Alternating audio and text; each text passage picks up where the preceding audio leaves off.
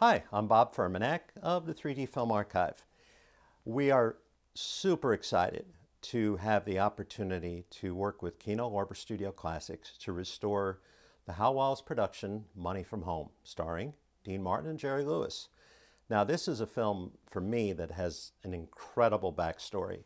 And in fact, if it hadn't been for Money from Home, it's very likely there would be no 3D Film Archive today. But let me tell you a couple of things that make this project very unique and special for us.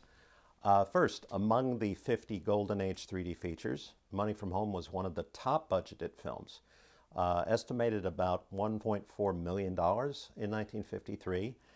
And Hal Wallis and his partner Joe Hazen put a lot of time and attention into crafting a really, really good quality film, both in Technicolor and 3D. It used an incredibly complex camera system called Dynoptic 3D. And that was built by the Technicolor Corporation, and what that involved were two 3-strip Technicolor cameras that were run interlocked. So for every single take on this film, you had 6 rolls of film going through. That was yellow, cyan, magenta left, and yellow, cyan, magenta right. So an enormous amount of footage was used in photographing Money from Home. Hal Wallis, about a week after they began production, said that he and his partner Joe Hazen did not think 3D was a passing fancy, and they felt it was here to stay, and they weren't going for gimmick values.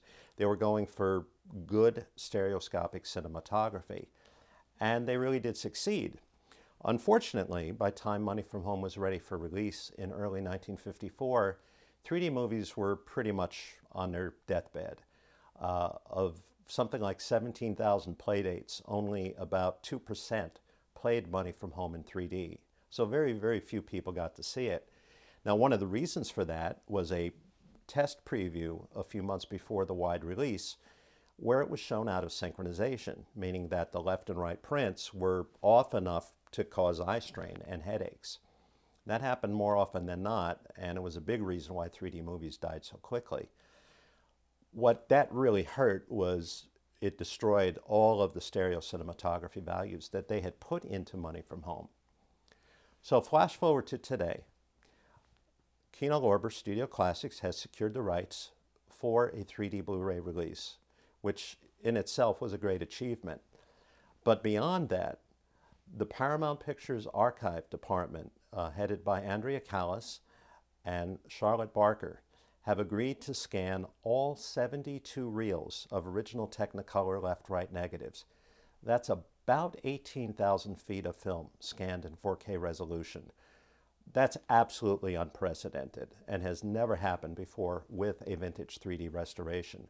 So you're going to see a quality on this film and on Money from Home that nobody has ever seen before. Now we've got some really special stuff lined up for the Blu-ray release. You're going to see some footage on the set that nobody has ever seen before. We've got memories from some people that were involved in the production, including someone I worked for and was friends with for many years, Jerry Lewis. So there's a lot that goes into Money from Home, both in the production and restoration, that are truly outstanding. And for the first time on a 3D Film Archive release, we're going to have a short documentary about the production and the restoration. It's going to explain a lot of the techniques that went into photographing and bringing this film back to life. And we're absolutely thrilled to have Sean Thrunk of Crimson Mountain Productions putting this together for us.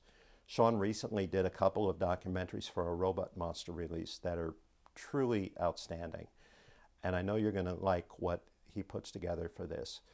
So keep an eye out for future updates and progress on this restoration.